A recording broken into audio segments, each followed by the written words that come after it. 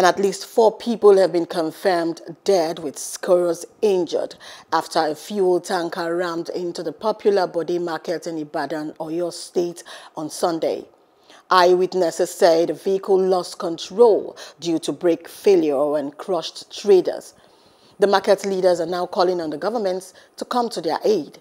Speaking to the chairman of Oyo State Road Transport Management Agency, Mr. Akin Fagbemi advised the marketers to shun away from street trading, as it is one of the causes of the ugly incident. Immediately the lorry entered here.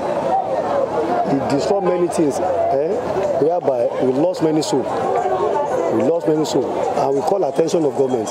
That's fire brigade, all rescue team came here.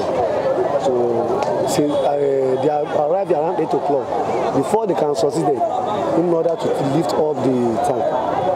It's around something 12:30 midnight. But all the deceased, they have took them away to the hospital. We were able to lift up the gas-laden tanker and then evacuated it from that. I think that took us almost about 2 hours thereabout.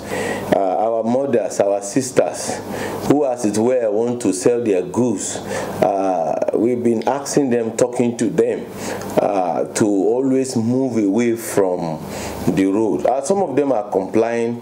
Some of them find it difficult to understand why we are doing that. And what happened yesterday is an example of what could happen. It's unfortunate that a few lives were lost, but at the same time we want to talk to them that their lives are more important than the goods they want to sell. Hello, hope you enjoyed the news. Please do subscribe to our YouTube channel and don't forget to hit the notification button so you get notified about fresh news updates.